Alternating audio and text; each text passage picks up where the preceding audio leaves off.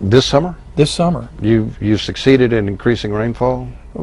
South of San Antonio, we had aircraft flying on a dozen days in the month of July, treating what we deemed to be seedable storms. And what was the result of that?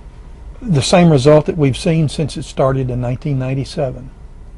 Some clouds respond very well. Some clouds respond only to a limited degree.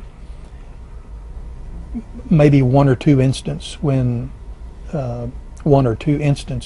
clouds didn't respond as we had hoped, probably because we got to them too late.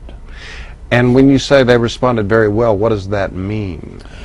It means that the storm lived longer and produced more rain over a larger area. And how do we know that it did that? I mean, what if you hadn't seeded? I mean, good question.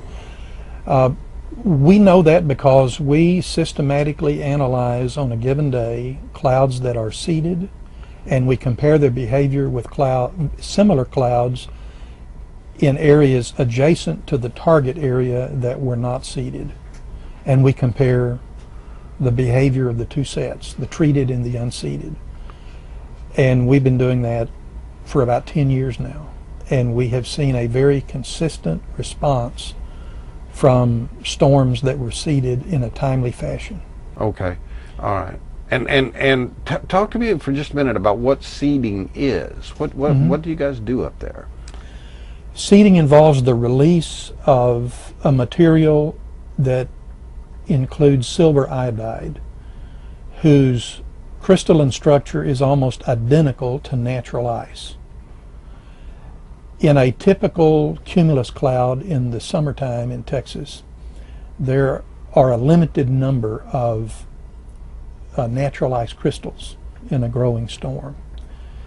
And seeding is designed to increase the number of nuclei. These are tiny specks around which cloud water coalesces to form a raindrop.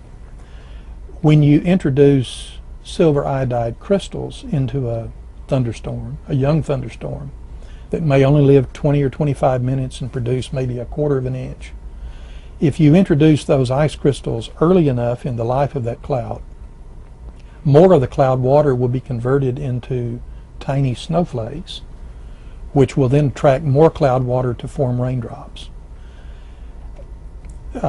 Seeding is designed to nudge the cloud along, giving it the ammunition it needs to make more use of the cloud water that's there.